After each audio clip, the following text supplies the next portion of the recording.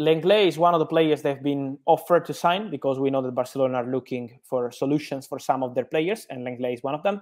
And so Tottenham will decide soon. It's one of the possibilities they have in the list. So let's see what happens with Lenglet. But at the moment, it's something that they are discussing internally with other names for the defense. And for Richarlison, it's different. Richarlison is top target for Tottenham.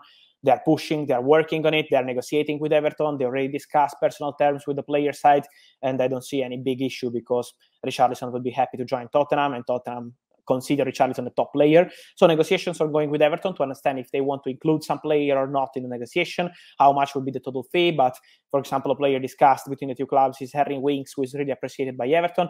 So they're discussing on many of the details of the story, but Richarlison is a top target for Tottenham, and could be, in my personal opinion, a very smart solution, because he can play in many positions. Antonio Conte loves this kind of player who can play as number 9 or behind the striker, so it would be a very, very smart solution.